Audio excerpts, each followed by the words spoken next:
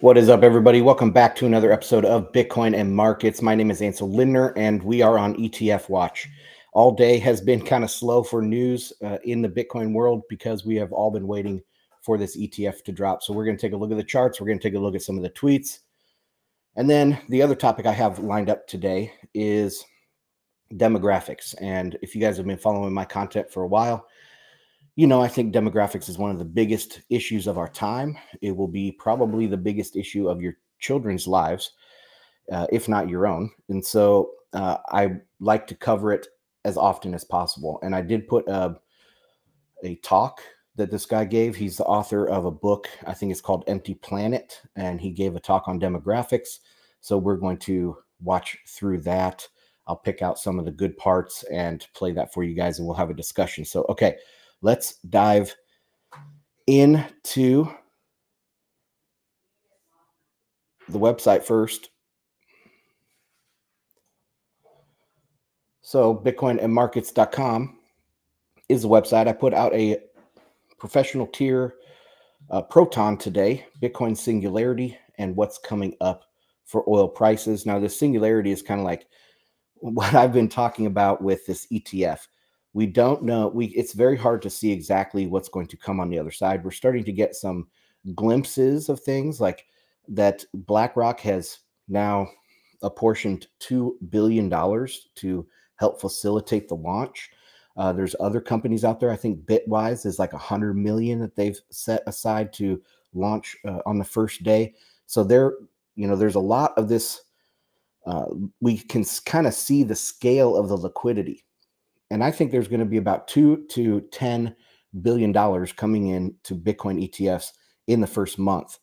That might be 10 might be on the real high side, but 10 billion by probably 3 months out from the launch, especially with everything coinciding with a coming recession and Bitcoin being a recession hedge and the halving. So you have the ETF, the recession, and the halving all coming up in the next 3 months. I think there could be a massive, massive push of value into Bitcoin. So that's the Bitcoin Singularity, and I chart it out and talk about it. And also I go through oil prices and look at the oil charts and what we can expect. And because I've been talking about peak oil demand. I keep getting it mixed up now with peak cheap oil. I've talked about that too much, but peak oil demand. And so I've been calling for lower prices. I said, you know, the spike during the Russia-Ukraine or the Russia invasion of Ukraine right there at the beginning, that was like a top. And then we've been trending lower ever since, pretty much. So I go through a few charts, and then I look back in history and I say, okay, well, what did it look like in 2019? Okay, because I've been talking how close I think 2024 is going to be like 2019 in regards to Powell cutting, in regards to the pre-recession trade and slowly going into recession throughout the year. So I looked at how oil performed there and what can we take, you know, how can we apply that to today? What should we expect for oil? So that was on the professional tier Proton. We also have the January price forecast competition. This is the last day to get your entries in. You can see if you're a paid member on the website, you can come in here and put in your entry and it's all good to go. So, all right, one last thing. Let me bring up, if I can get to it real quick.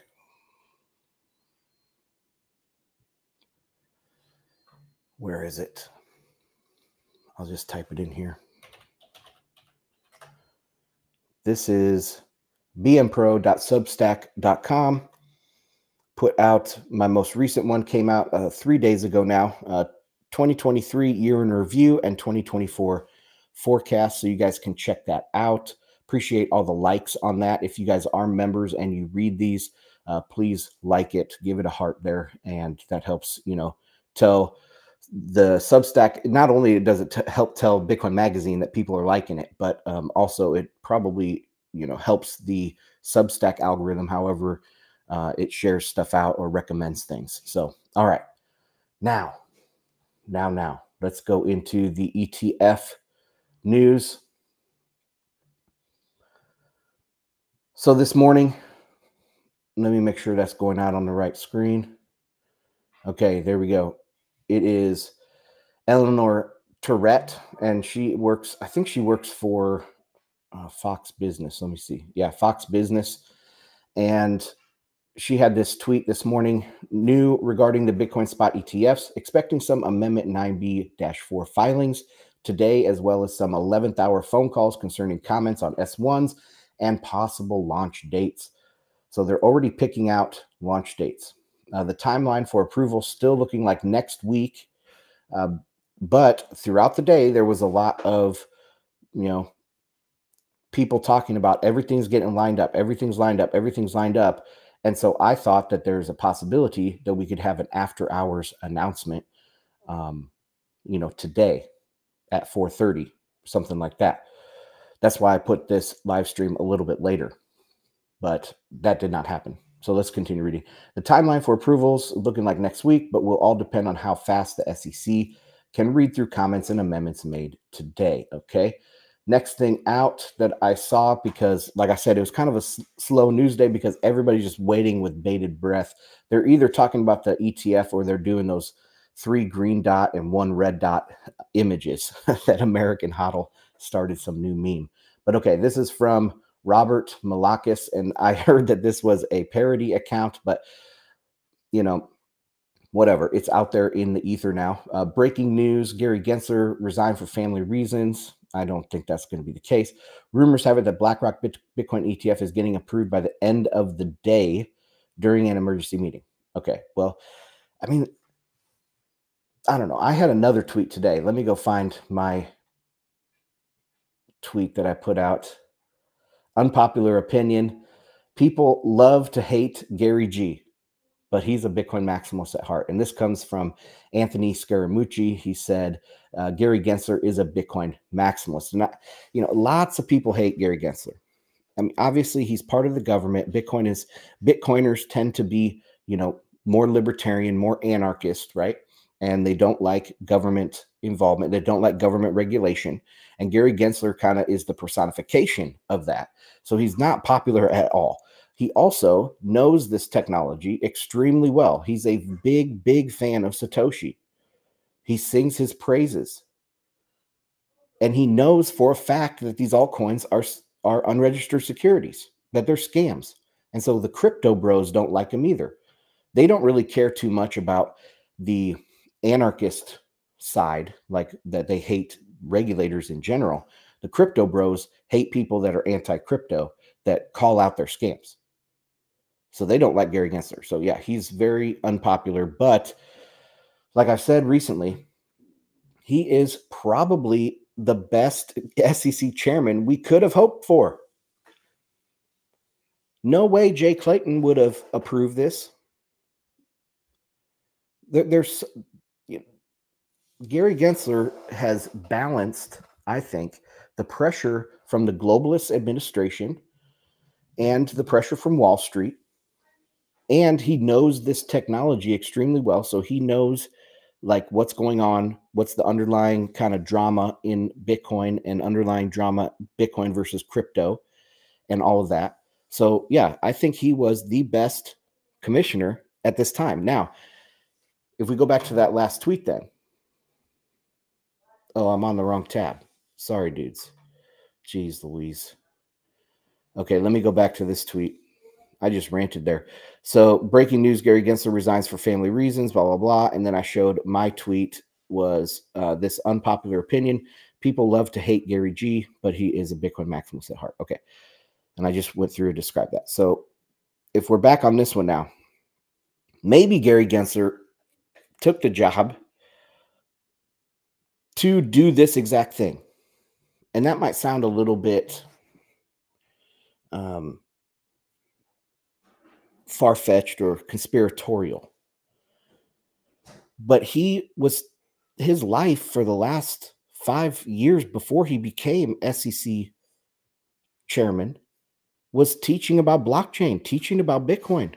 loving on Satoshi. Then he comes in. It's almost like it's possible that he was handpicked to get this done. He was handpicked by the big, powerful people on Wall Street that saw this pivot coming, that knew this was going to come, and they picked out Gary Gensler to get this job done. I mean, it's out of left field theory, but it's possible. Get a Bitcoin spot ETF rammed through against the wishes of the globalists, against the wishes of the Elizabeth Warrens and the Joe Biden's and administration and the EU and the ECB. Ram that thing through. Get it done, Gary G. So, being that that's a minor possibility that that's happened, now when I read this, family reasons. Maybe he's got the job done and he's out. I don't know, but we'll have to see if there's any. I mean, this doesn't look like it's probably real, but those are the type of things that run through my mind when we look at this. Okay, let's go to the next tweet. And this is by Walter Bloomberg, and Walter working at Bloomberg. And he says SEC Commission vote on exchange rule filings expected next week. So again, they could, I mean, how painful would it be for the Bitcoin news cycle if they didn't do anything till Wednesday next week? That would be like 5 days of dead air in this space where everyone is just waiting and waiting for this to happen. Of course, we'll probably have more and more leaks coming out, more people talking about this ETF issuer is, has already set aside $500 million, $1 billion for launch, etc. So that's the kind of news that we could expect if this goes out till Wednesday. Okay, Bitcoin ETF applicants clear key hurdle on path to SEC sign off. Also, this exchange rule, so that's the 19B-4. They're trying to change the rules or ask permission to change the rules to list these things. Then there's the S1, the way I understand it. That's like the financial stuff. That's the plumbing of the product. So then if we go back to Eleanor, see, she's talking about the phone calls concerning comments on S1s and possible launch dates. So they're trying to squeeze all this in, the rule change and the financial plumbing of the products, so that they can announce this and probably have launch dates. And it has been pretty quick. Remember, it was just back on December 29th that they're like, that's our deadline to get any updates on your 19Bs in. Now they're trying to get their S1s all worked out so that they can be in this first group to launch.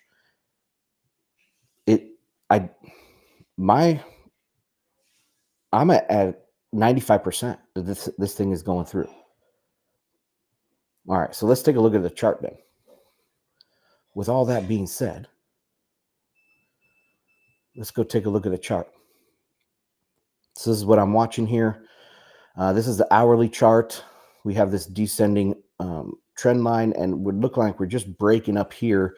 We have this dashed trend line that is below this formation from the 2nd of January, tagged up there, kind of sold off, and now we're breaking up to test it again. So we'll see how that rolls. Also on the Proton that I put out this morning, I have my Bitcoin forecast on there. So short term, medium term, and long term. My medium term forecast was going up. So pretty much most of last year, my medium term forecast was going up through the ETF stuff. Now it's starting to include the halving. So that's my medium term. And I threw out some targets for that, for out to the halving. And I think it's going to surprise a lot of people because we have those three things coinciding. We have the ETFs, which is going to create a supply crunch, billions of dollars buying Bitcoin with a multiplier too, don't forget. So, 2 to 10 billion or so coming in the first month, huge supply crunch on Bitcoin.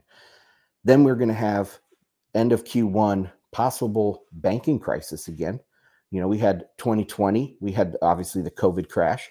Then in last year in 2023, we had Signature Bank and Silicon Valley Bank at the end of Q1.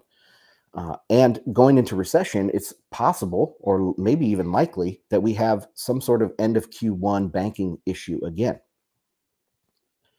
What happened to Bitcoin back in March? Right there. That happened. 40% rally during the banking crisis. So again, ETF supply crunch, banking crisis, kind of bank run into safe havens, which Bitcoin is one. And the last thing is the halving hype, the halving cycle. So I think this first quarter is going to, all the way out to halving, is going to be very surprising to a lot of people. I think there's a chance that we see some monster candles. But okay, that is Bitcoin. Let's take a look at some other notable things. Again, I wrote about oil here. Oil not able to really do much. Sticking at $73 per barrel. We got the 10-year coming in on a little bit of a jump, getting into some resistance. Now, I did talk about this on BM Pro. So let me bring up another chart.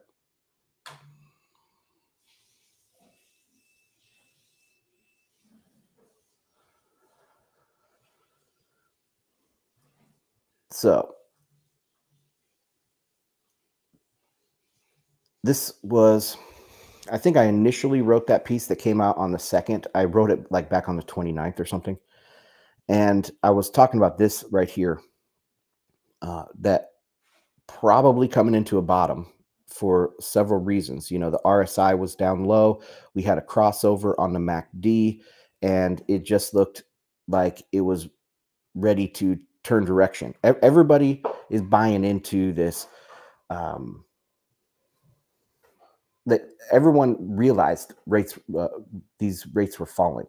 And, you know, that's how it usually goes, is once everyone sees it and realizes, oh my gosh, the rates have come down from 5% down to 3.75% in just a couple months, that's when you're going to bottom. You know, it's already, the move is already late. So that's why I drew this kind of path talking about, okay, we'll probably rally, and people will say, oh, the Fed's going to raise again. Inflation is going to reaccelerate and yada, yada, yada, right? All of the doomsday stuff again. But then it turns over and those people get caught on the wrong side of the narrative once again, and we fall down further by March because we have that end of Q1 kind of pinch point here for the financial system. Now, why is there that pinch point for people kind of new to my stuff? The reason why we have pinch points at the end of quarters is, first off, in banking, they have loans are very cyclical. And, you know, if you look at home loans, they ramp up through the year. You know, from the first of the year, they ramp up and they kind of peak just before the end of Q3. They peak in like August, September time. And so most of that banking business that they're doing with home loans is being finished up at that time. There's also fiscal year concerns. The government's fiscal year ends in the end of Q3. End of quarters typically are picked by companies to end their fiscal years at the end of quarters. I think most businesses do their fiscal years at the end, like calendar year, but some of them might do Q1, Q2, Q3. Then you also have the agricultural cycle. A lot of the futures and a lot of options and lots of that stuff is getting settled up. A lot of people are defaulting. A lot of people are paying back their loans, you know, in the agricultural space. So there's a lot of stuff that goes into why there's seasonality and why Q3 and Q1 specifically are pinch points for the financial system. But anyway, I've talked about that. I wrote up a whole piece on that. What other charts can we look at? How about the dollar? Dollar making a recovery here. long-legged doji today. We will see where that goes. Gold, kind of unchanged, kind of wavering here, not doing much. Why is this on? So that's that. And back to Bitcoin. All right, so we are waiting. We are waiting. The whole space is waiting for this ETF to come through. Looks like it is very, very high probability at this point. I've been around since the first ETF denial. And so earlier this week, I was starting to get a little anxious. My doubt was starting to creep in. But I think it looks all systems go for this ETF. And what happens after that, I mean, could be lights out, could be very surprising to a lot of people. Okay, let's go on to the next topic for today, and that is going to be this video on demographics. Now, I already got some pushback in the Telegram. I get it. So I said, hey guys, what should I talk about today? I'm thinking about talking about demographics. And I'm going to say his name wrong. Dennis Gold. It's a character from Atlas Shrugged, but I don't know how to pronounce it. Anyway, they said that it's depressing to talk about. We can't change it, so let's not talk about it. But I think it's a very important topic and could be defining of our lives, our children's lives, and we need to know how to address it. We need to know how to position ourselves to take advantage of this. You know, if there's a meme in Bitcoin about hodling, right? And being 100% invested in Bitcoin. Well, what happens if Bitcoin goes to 1 million and then most of the upside for Bitcoin is now gone? I mean, yes, it could 10x again, but it's not going to 100x from 1 million, most likely. Most likely. So at that point, it makes sense to diversify, right? And how are we going to do that? I've talked about that we can diversify into Bitcoin related companies. I think that's a very, very good choice because a lot of the Cantillon effect from price increases in Bitcoin specifically is going to go into Bitcoin related companies that Bitcoiners like, probably go into the tourism industry in El Salvador, stuff like that, right? And so we can start thinking about that. Also with demographics, you know, if we know that South Korea is not going to exist in 50, 75 years, then we can make sure that we short that or not invest that or not put ourselves in a position where that is going to be really impactful in our lives. Same with Japan, same with China. We have to know about this so we're not blind in the world and we can make rational decisions for ourselves and our families. Okay, but let's get into this. This is Vail Symposium. I think they're kind of a little bit like globalist WEF types, but nothing like that came up in this. This is all strictly about demographics. So we are going to go into this. It is Dr. Daryl Bricker. And I think we got everything queued up here. Make sure. Okay. Thanks for having me on, Claire. I really appreciate the opportunity to speak to everybody tonight. So what we're going to talk about tonight, as Claire mentioned, is a book that I wrote with a colleague of mine, actually a very important journalist here in Canada named John Ibbotson. And what the title of the book is Empty Planet, The Shock of Global Population Decline, which seems to be a bit counterintuitive, given most of what we hear about what's happening to the global population. But for some reason, this is... Okay, we're going to skip ahead because that first part we all know already. That Ehrlich guy from the 70s, you know, he said, oh, we're going to have this population bomb and we're going to outstrip the planet. We're going to outstrip our agriculture. There's going to be mass famines and all this stuff. Just fear mongering. And of course, that was wrong. Completely wrong. It's actually the opposite now. We're going mathematically, just like people can say, we mathematically can't pay off the debt. We mathematically are going to go into a population collapse.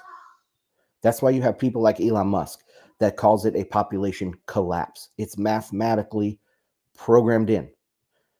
I think he says this in here, but one of the statistics that just was like, wow, was out of 100 South Koreans, there's only going to be 33 kids. Out of 100 South Koreans, there's only going to be 10 grandchildren. Absolute collapse of the population. And that's, I mean, we don't know that for sure, but the way things are going, it's going to, like, if for a fertility rate to rise, that person is 20 years. Those kids aren't being born to have more kids in the future. So even if you have a generation that has really low fertility and the next generation has really high fertility, it doesn't matter. There's still this huge collapse of population that's coming. That 20-year reverse bubble, just like the baby boomers are a bubble higher, there would be a bigger bubble lower. So this is already mathematically in that we are going to have a population collapse. Okay, let's let him go. What I'm going to speak to you about tonight is a science called demographics, which is really the study of people and how population changes and what's going on in the population. So what I'm going to be showing you are some numbers. I promise try not to make them boring and keep them really relevant, but you'll really understand why I've come to this conclusion in Empty Planet about where the population is headed, and you'll see what the scenarios look like. So why demographics? Well, ultimately they're about people, and we're getting really good at measuring what's going on with people and populations. And everything that we deal with in terms of demographics is not necessarily what's happening at this moment, but a lot of the effects that we're seeing today are really the product of decisions that people made previously. So the decisions that your parents made and your grandparents made about the structure of the population, and ultimately really what it's about is the type of family that they wanted to have, the size of the family they wanted to have. As a result of the fact that these decisions were made previously, they're projectable, and the outcome from those decisions is projectable. They are facts. We can disagree about the speed and levels that some of these things are going to happen. You're going to hear me be somewhat critical of the UN's analysis of population patterns and projections into the future. But even the UN comes to the conclusion that at some point the world's population is going to start to decline. My argument in the book is that it's going to happen a lot faster. It's going to peak at a lower level, and it's going to happen sooner than what the UN is suggesting. Okay, I have a blog post. Let's see if I can find it real quick here for you guys. Why should we care about the demographic collapse? And in here I go through, like, a lot of people say, oh, you know, that it's okay if we have fewer people. We'll just have more robots do things. But robots don't consume. Okay, you also need people to make the robots. I go through all of the different reasons in here. The main thing that I think helps people understand this is a reverse network effect. So, you know, like, as people, as an economy becomes more, become bigger, more specialized, you know, there's more division of labor. Well, you have to have more people to continue that division of labor, that specialization. If you start having fewer people, you're going to have fewer specializations. You're going to start unwinding the complexity of the market and making it simpler. And that is a reverse network effect. So if you think about, for, you know, like Metcalfe's law, that every person that joins a network benefits everybody. So it's an exponential increase in value to the network for each new additional person. Well, that happens in reverse too. As you start going down, the effects start piling on each other, and you have a reverse network effect, simplifying the economy, unspecializing the economy, and it can rapidly decay. One of the things is like infrastructure. Okay, and somebody in the Telegram had a great comment on this, is that infrastructure itself is the end result of a highly, highly complex economy. You have to have people trained. You have to have machinery to build it. You have to have transportation systems and logistics to get raw materials from X to Y. And all of that, if you start losing specialties, it's going to become harder and harder, or more expensive and slower to fix infrastructure. So you start having an unraveling of the economy, and the benefit is not even there. Like right now, if you say you wanted to fix a bridge in the United States, you could say, okay, well, this bridge, there's 95 million cars go over this bridge every year. It's a vital line for our economy, and we need to make sure it doesn't go out of commission. All right. Well, if the population is half, maybe the traffic will be affected by even more than half. So it might be only 30 million cars go over that bridge in a year. And so then you're like, okay, well, is that bridge really important? Is it worth fixing for $1 billion? Or do we just let it corrode and then fall? So these are the decisions that we're going to have to make. And those are the economic things that don't involve stuff like paying for elderly. So it gets scary very quickly. Okay, let's go back to the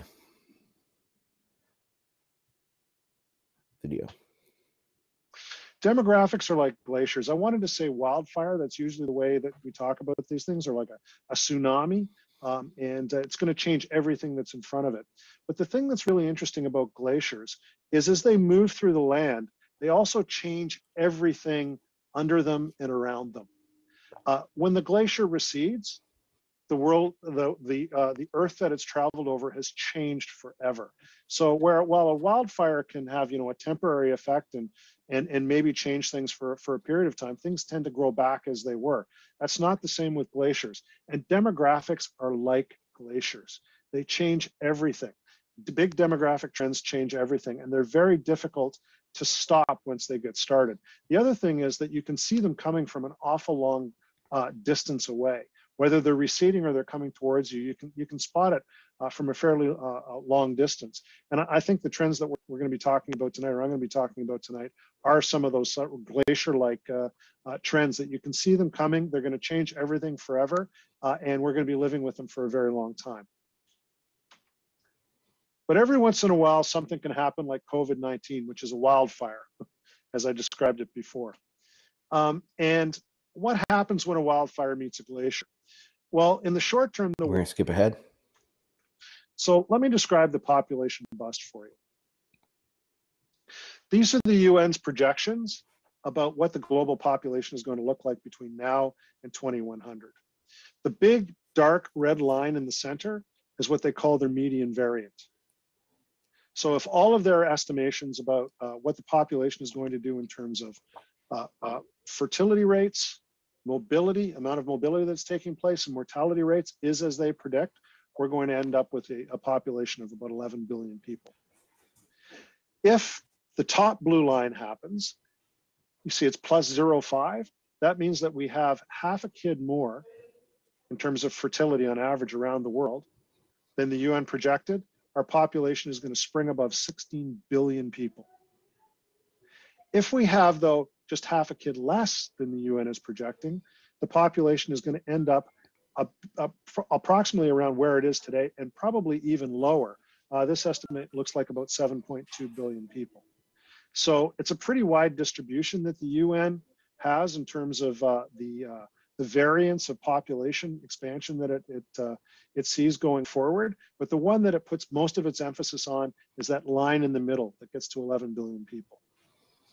I'm going to argue. And he doesn't touch on this, but this is not the population. This is a global population, not the population of the productive part of the world. So yes, Africa is going to continue to have more children. They're on the same path. They're only about 50 years behind the rest of the world. But the places where people can be most productive, those are the places that are going to unravel. So global GDP, the highest GDP countries, that's where this is going to unravel first. And what's going to happen to the rest of the world? It's going to unravel too. So it doesn't really matter if this is going up. Like, I would love to see a G7 chart. Like, let's look at G7 population out to 2100, or maybe even I would say G20. Let's do G20 out to 2100. It would be drastically lower than it is today. Maybe half. Probably, I would say a minimum of 75%. So 25% down, a quarter fewer people in the G20 countries by 2100. In this presentation, that's just simply not going to happen. And the reason for that is because things are not happening equally everywhere. Those two big blue circles that are staring at you from the charts, from this chart, are the two largest countries in the world, India and China. They constitute 37% of the global population. Every other country in the world is distributed here in a little circle based on the size of the population that it has relative to the rest of the world. So the top 10 are countries like the United States, which by the way is number 3, Nigeria, Indonesia, Russia. You can see some other countries that are displayed there. But the two big countries, China and India, if it's not happening there, it almost doesn't matter what's happening anywhere else. These are the top 10 countries in the world in terms of where they are relative to population today, or in 2017, and where the most recent projections, and these ones come from the University of Washington, and were published in the Lancet magazine. Let's go to the next section. So what's happening in terms of urbanization? The biggest migration in the world today is not people moving from one country to another country. It's people moving from the countryside to the city. Back in 1960, about a third of the globe's population lived in a city. Today, it's 57%. The UN tells us that by 2050, it'll be 68%. And this is happening everywhere. Africa, Asia, Europe, happening less in places like North America because we already were a pretty urbanized population along with the European population. But the developing world is urbanizing incredibly fast. And that has a major impact on fertility rates, because when you move from the country to the city, your economic calculation about children in your lives changes. On the farm, they're extra hands. In the city, they're more of an expense. So you tend to have smaller families. There's a lot of back and forth on this particular topic of urbanization. It's gone back and forth over the decades. Demographics, a lot of the earliest stuff was from about 100 years ago. And urbanization was pretty much the first thing that people keyed in on was causing this. Then there was some back and forth where some studies started showing that there wasn't actually a tight correlation between fertility and urbanization. That happened like in the 80s. So then a couple decades were wasted by not believing that. And now we're back into it where people are thinking that urbanization is one of the biggest drivers for the drop in fertility. But there's a lot that goes into that, right? You would think that, well, first off, infant mortality goes down drastically when you are closer to medical care. So cities can be just thought of as being closer to services, medical services. So your infant mortality rate goes way down. And when that happens, that coincides with a drop in fertility. So you have, in the past, maybe they had 6 kids or 7 kids, half of them died before the age of 5. Now they have 2 kids or 3 kids, and all of them are surviving. So the infant mortality rate or the effect of urbanization, there's a lot that goes into specifically what that is. It's not just about culture. It's not just about the like progressive nature that we see in cities. But yeah, okay. That's not the only reason. We'll get into some of the other reasons that we're seeing declining fertility. But urbanization is a big factor. And for the 10 most populous countries, take a look at China at the top. It's gone from 16% urban population in 1960 to today, where those numbers have flipped. It's now 61%. A tremendous amount of change in a very short period of time. By 2050, the UN tells us the population of China is going to be 80% urban. But if you take a look at all of these countries, including the developing countries, you're seeing a really rapid pace of urbanization. Japan, by the way, which loses about 500,000 people a year from its population, by 2050 is going to be 95% urban. Today, it's 92%. They're now putting mannequins in bus stations in Japan for the people who are left in rural communities, so they don't feel lonely. You can look that up on the internet. Go take a look, because rural Japan is just about empty. So as I said before, the major effect is on fertility of urbanization. So the magic number to keep in mind is 2.1. That's the number of children a woman needs to have in her lifetime in order to offset the number of people who are going to be dying in population. So you have to have that number 2.1 every year in your population on average in terms of fertility rate in order to just replace the number of people who are going to be dying. 2021, the United States registered its lowest fertility rate in a century at 1.6. And by the way, the United States has high levels of fertility compared to most of the developed world.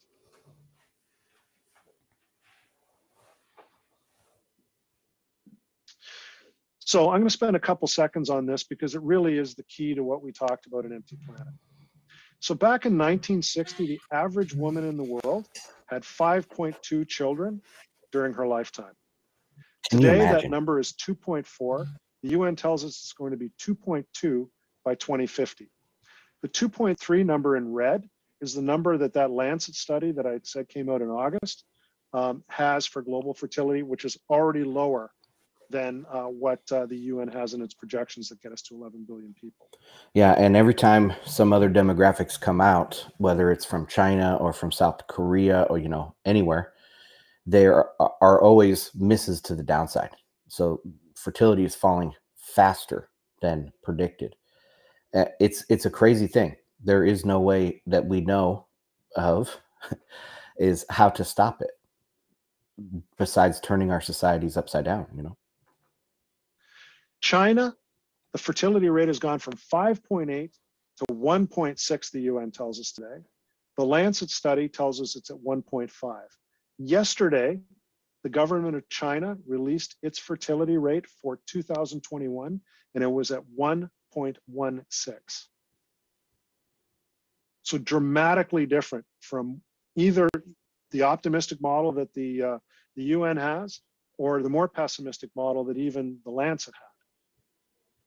India has gone from 5. China has another problem too because of the one-child policy. They have a huge imbalance in men, where they have a ton more men. It's something like, I don't know, 5-10 million more men of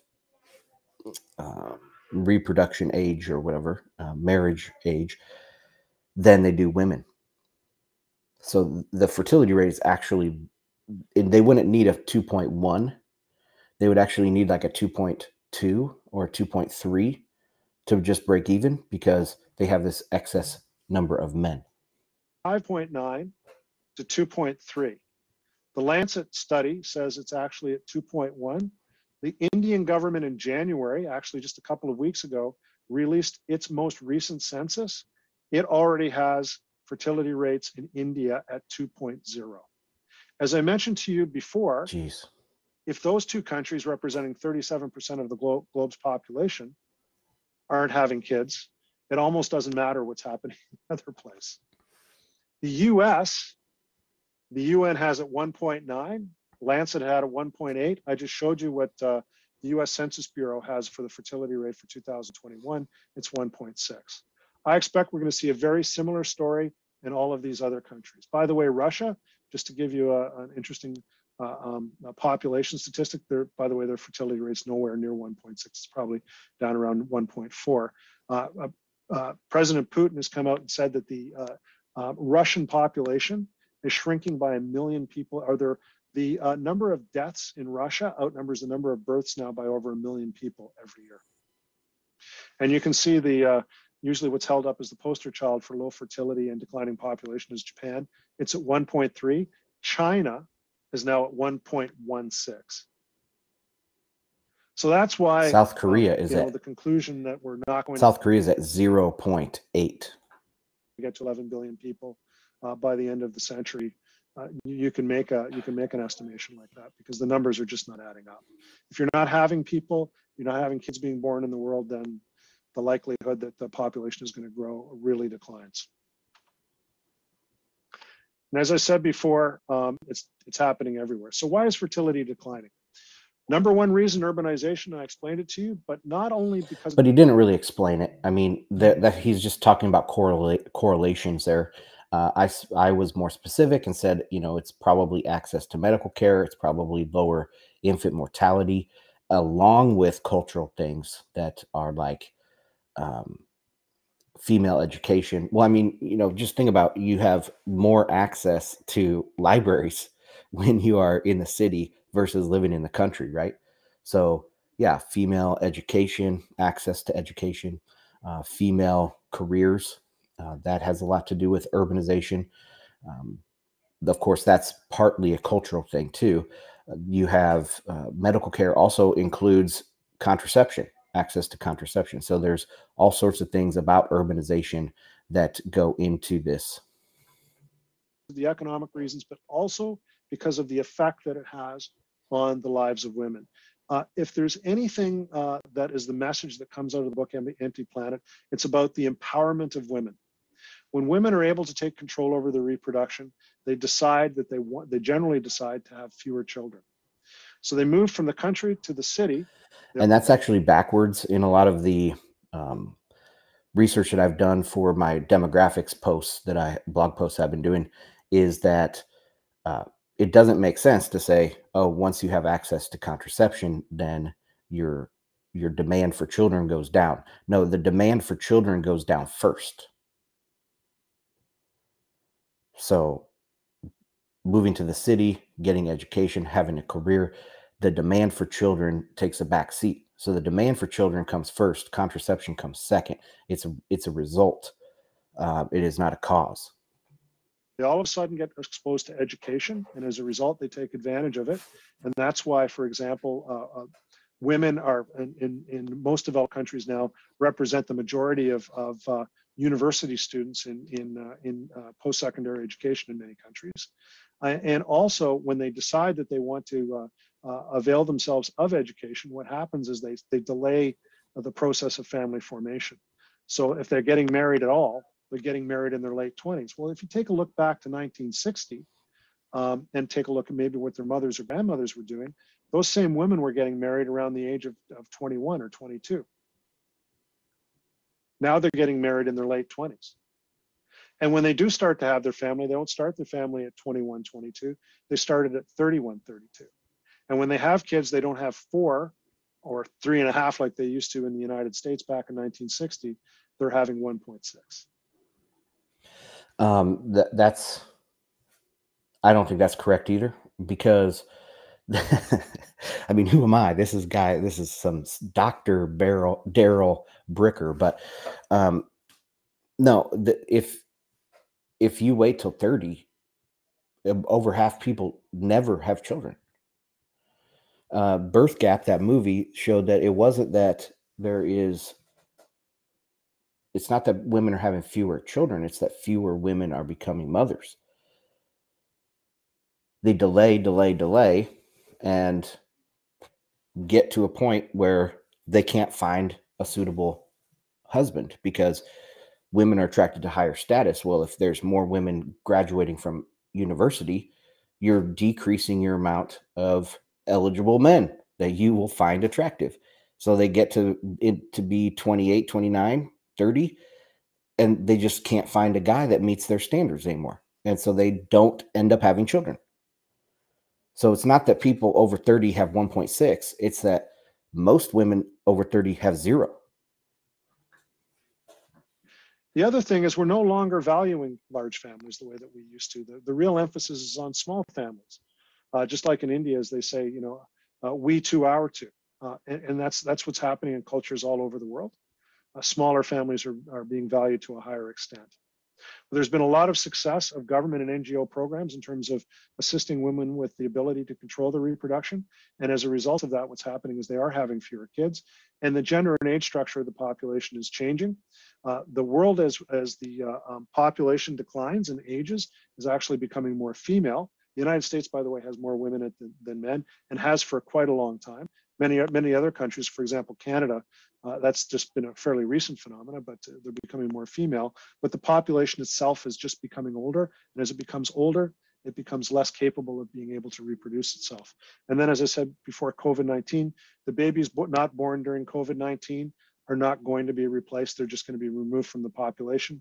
The estimate in the United States is about 300,000. And that was just in 2021. Aging. It may be a poet, as we say in the book, who observes that for the first time in history of our race, humanity feels old. So life expectancy is increasing everywhere. Back in 1960, the average human being lived to the age of 51. They now live to the age of 73, and by 2050, they'll live to the age of 77. In North America, we're living to the age of 81. In Europe, to 79. Even in Africa, people are now living to the age of 64. There's been a tremendous Fast forward. says that somebody can die prematurely. In the dark color are all the ones that are more likely if you're a man. In yellow are the ones that are more likely if you're a woman. Okay, so what he's saying in this section, we'll kind of fast forward through this, is that as we get older, it gets more lopsided towards more women, and I don't think that really matters all that much, because men die of all of these other things first. They have a shorter life expectancy. So the older, and you can see this on the pyramids, the demographic pyramids, in the beginning, in the young cohorts, you have more male babies born, but then by the time you get to the top of the pyramid, it's shifted over to more females in their older age. But that's not as important, I think. Let's see what this next section is. So where to from here? We will grow fewer, which means that there's going to be a global population bust. We're going to reach somewhere between 8 and 9 billion. I don't know exactly what the number is going to be. It's somewhere between 2050 and 2060, and then we're going to start the decline. I don't like that framing. Okay, global population bust. Yes, that's true. We might reach 8 to 9 billion. That's true, but that doesn't matter. Okay, it's already shrinking in the G20 countries, and people might think this is elitist of me or something, but a person born in America or in Germany, say, is much more productive for the world than a person that's born in somewhere in Africa. And that's not saying anything about the African people, because you take those same Africans, you put them in America, or you put them in Germany, and they're going to be more productive too. It's just about the place you are at, the environment that you are in. And the environment that you are in when you are in Germany is more productive, or Switzerland or France or the UK or the US, whatever. Japan, nowadays in China, urban China. So you're more productive in these larger economies. Every individual matters way more. Not value of life, but matters for GDP, has a bigger impact on GDP than other places that are still growing. So saying that we're going to continue to grow to 9 billion does not show the reality of it. we're not going to continue growing. We're pretty much dead in the water right now for the G20 countries. We will end the century with population size like it is today or somewhat smaller.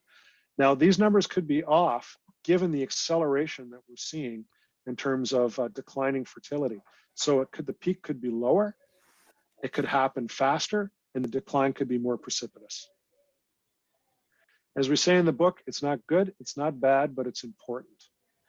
The growth in our population today in most countries is a product of population aging. In other words, people not dying as fast as they used to, but also from immigration. Without immigration, the United States and places like Canada, their population would not. Immigration does not affect global population. Actually, immigration, let me take that back. Immigration does affect global population because the immigrants will quickly adapt to the native fertility rate.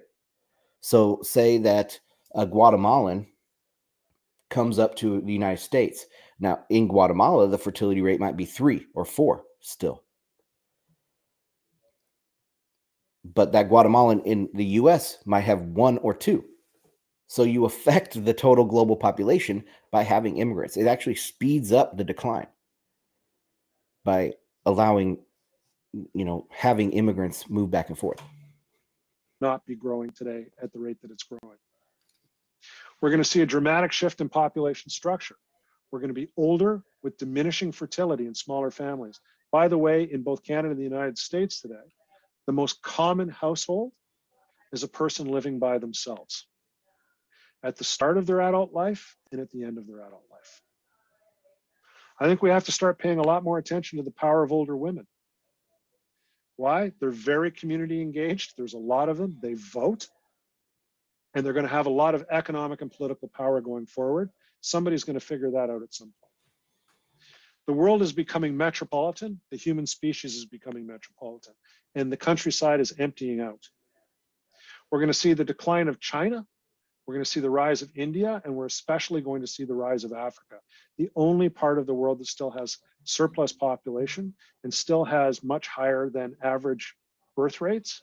But the truth is, even in places like Africa, fertility is declining. The question is just how fast.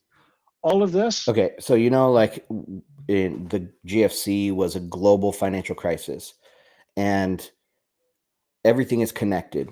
Like if we have a downturn in Japan or a downturn in China, it spills over to the rest of the world, right? Well, he says a rise of China and a rise of Africa. What does he think when GDP of China is cut in half? The GDP of Japan is cut in half over the next 50 to 100 years. Populations collapse in the rich countries. You think there's going to be a rise of Africa and a rise of India? No.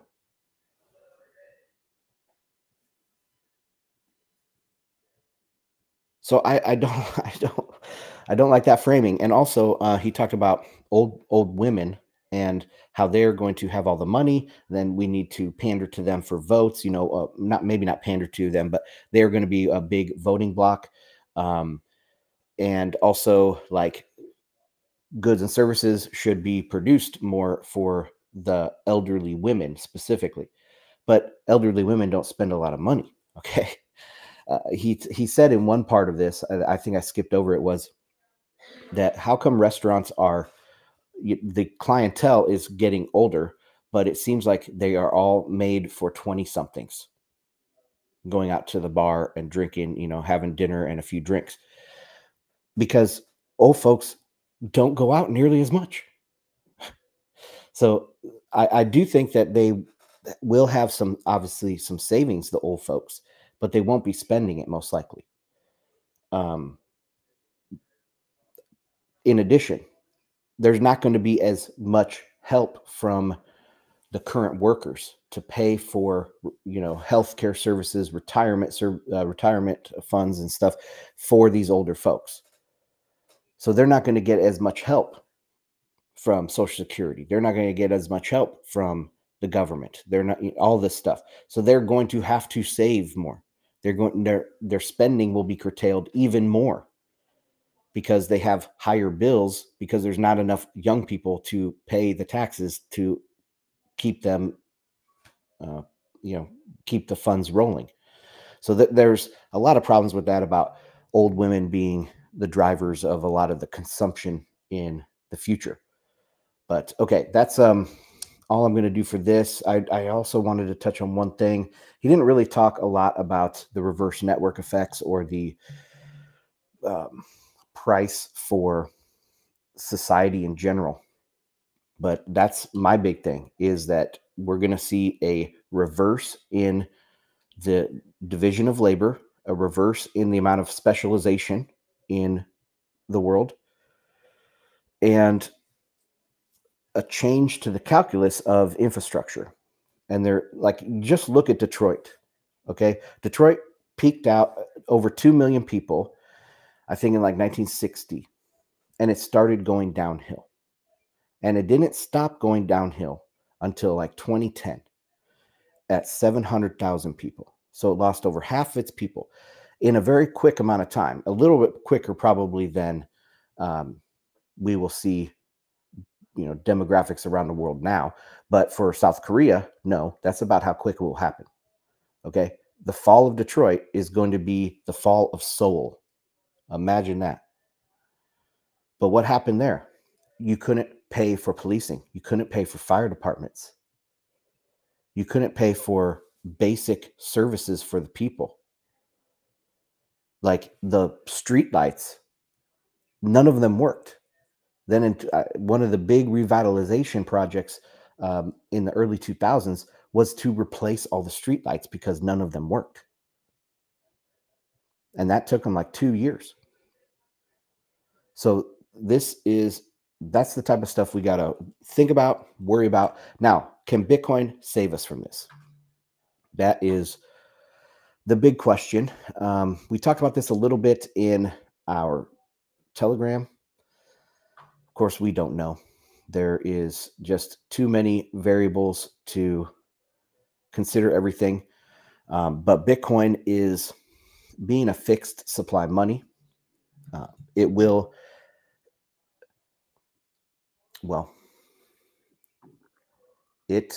not allow the government to print as much money, right? You can save in Bitcoin. You can shelter yourself from any of the ill effects that come from the demographic collapse. If there's not enough young people to tax, then they're going to have to just print money for real this time. Print money for real. And Bitcoin allows you to save and to protect yourself from that. So there are some great things that Bitcoin offers, but Bitcoin is not a solution to the demographic problem. And yeah, maybe we'll have to dive into that more in a specific live stream about how Bitcoin can benefit people during the demographic collapse. But okay, bitcoinandmarkets.com, check it out. Thanks for hanging out, guys. This is a little bit different episode. Before we bounce out, let me just share the price chart again and check the comments here. Dex Invictus, what's up, buddy? 15-minute cities, bullish for CVS. Yeah, but the supply chains are going to break down, man.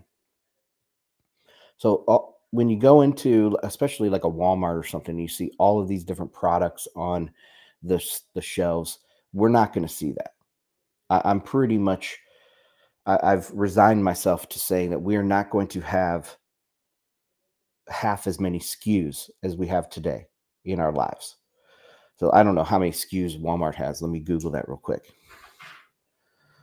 SKUs are just, the product number. How many SKUs does Walmart have? That's even a question that popped up to complete. Each individual Walmart store keeps about 140,000 SKUs on a given day, from fruit to hand soap to electronics. Since many of these goods are bought and offered in bulk, they are normally sold at prices lower than those of competing retailers. Okay, so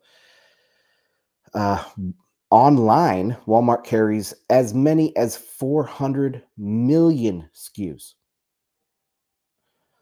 So I guess just think of it that way. The future is going to be half as many SKUs in our life.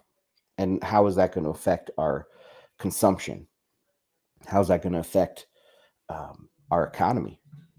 There's fewer people doing fewer things. There's fewer people doing fewer specialties, building less things.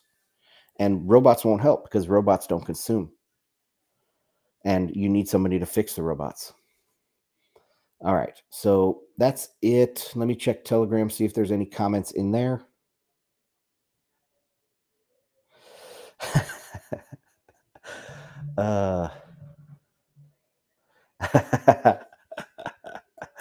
I'm just laughing because somebody said, "Oh, I'm thinking that they meant about testosterone and lower sperm counts. That there's not enough sperm to fix the problem." And then the other guys in there saying, "Oh, there's plenty. We might be called to save the world." That's true.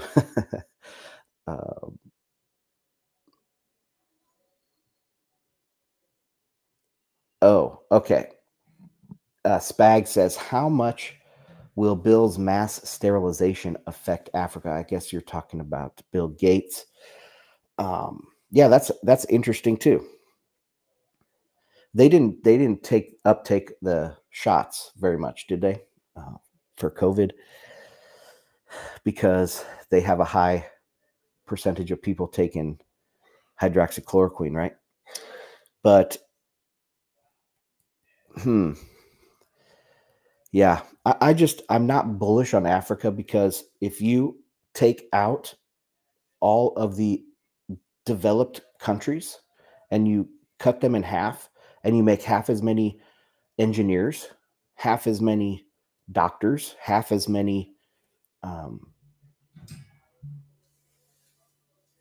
architects, half as many scientists, half as many entrepreneurs,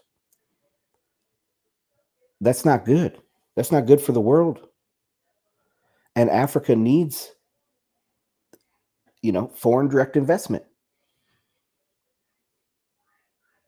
And they're not expanding like crazy. They're just limping into where we're going. Everyone's going down. They just have a couple more years. So it's not like Africa is going to be go from, I don't know how many people are in Africa now. What's the population of Africa? 2 billion, say. Africa's not going to go from 2 billion to 8 billion. It's going to go from 2 to 2.5, maybe. The sterilization thing, I don't know. They could also, one other thing is that there's going to be a lot of warfare. So as we deglobalize, trust is going to break down. And one of the reasons why we're going to adopt Bitcoin as a global reserve currency and all that is because trust breaks down, and Bitcoin embodies the trust. Just like gold, you don't have to, in the old days, you didn't have to trust your neighbor king. You just transacted, or you're not your neighbor king, but you didn't have to trust the business partner in the other kingdom, because you weren't using credit and stuff. You were using gold. The money itself embodied the trust. Now you have to trust the banking system. You have to trust the financial system. You have to trust that they're not going to default. Jim Bob, your partner, is not going to default on you, and all this stuff. So there's just too much trust that is required to keep this system going. And as we deglobalize, we'll have lower amounts of trust. And Bitcoin will solve that. But I was going to say something about, oh boy, I lost my train of thought. I've been going on now for over an hour, starting to lose my train of thought. So guys, let's see. Bitcoin price ticking higher. We'll see if we get some action this weekend. Probably not. Maybe Sunday evening, because that's when the CME futures open up, Sunday evening. We could get a spike in price at that time, but probably pretty dead for the rest of the weekend. All right, so that's it, guys. Thanks for joining me, and I'll see you on the next one. Bye.